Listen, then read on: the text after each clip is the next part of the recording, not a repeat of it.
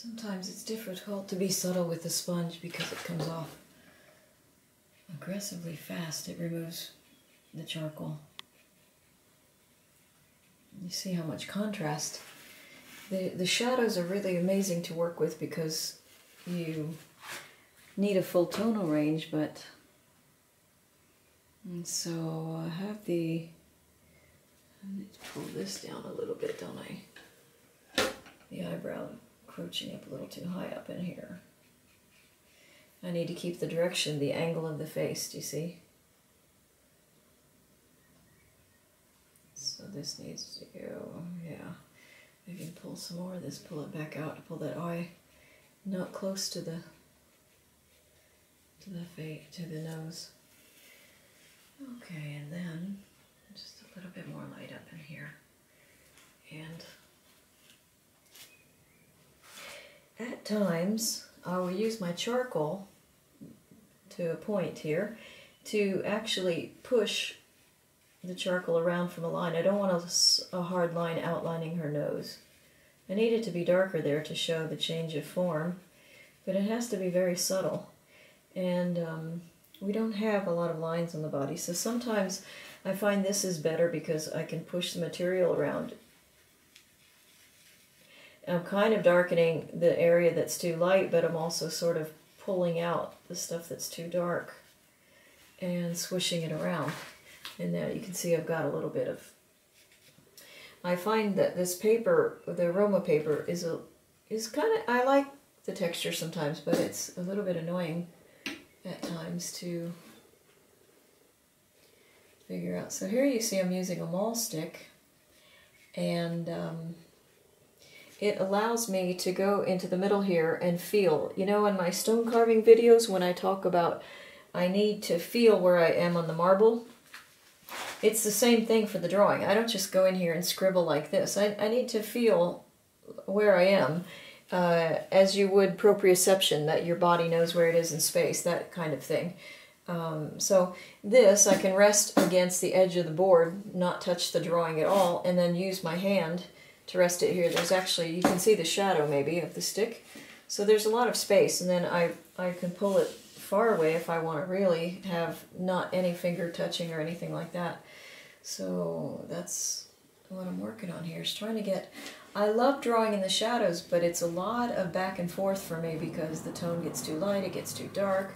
I'm not happy with the soft edge, I'm not happy with that art edge.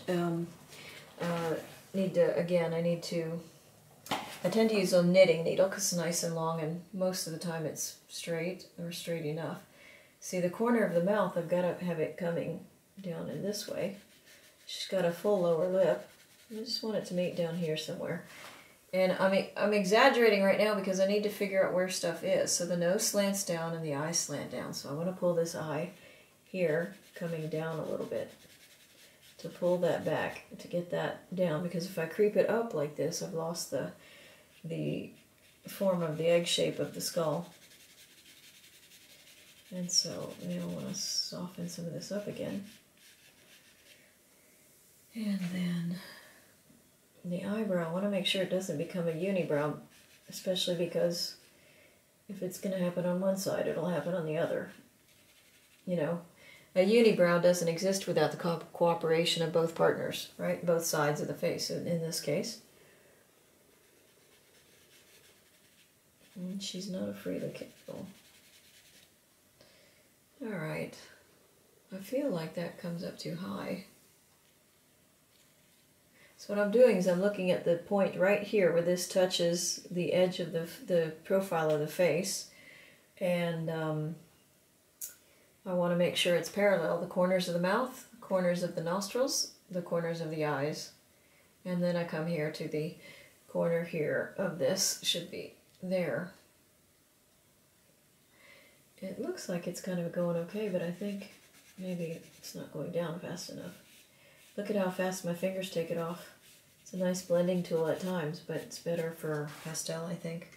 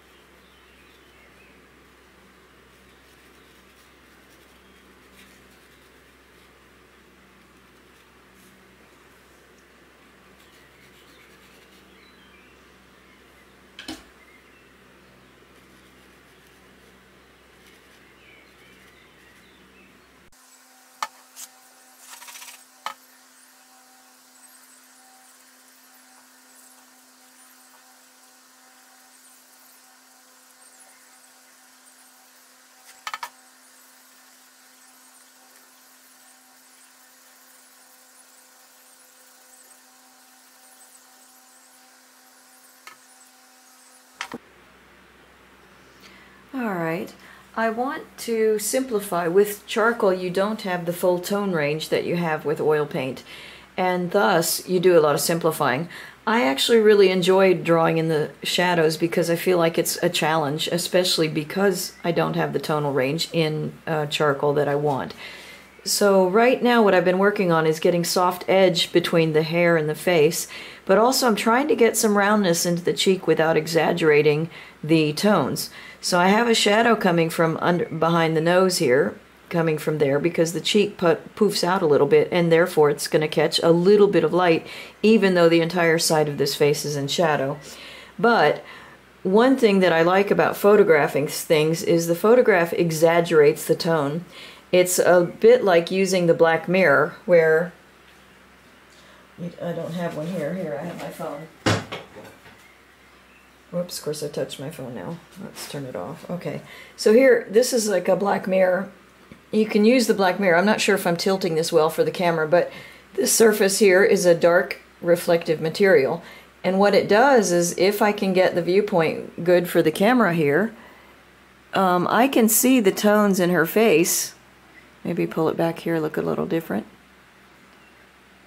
I can't really tell what I'm doing. I think that's her head. Anyway, it's supposed to work that what it does is it simplifies the tone, a lot like squinting does. And that means that you can start to see, right now when I look at it with the naked eye, I see there's a little bit of light, a little bit of light, a little bit of light. It's darker here, it's dark here at the jawbone and then the ear, but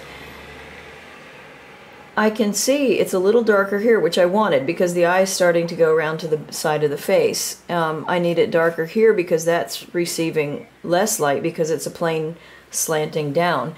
However, the thing is with the shadows, and especially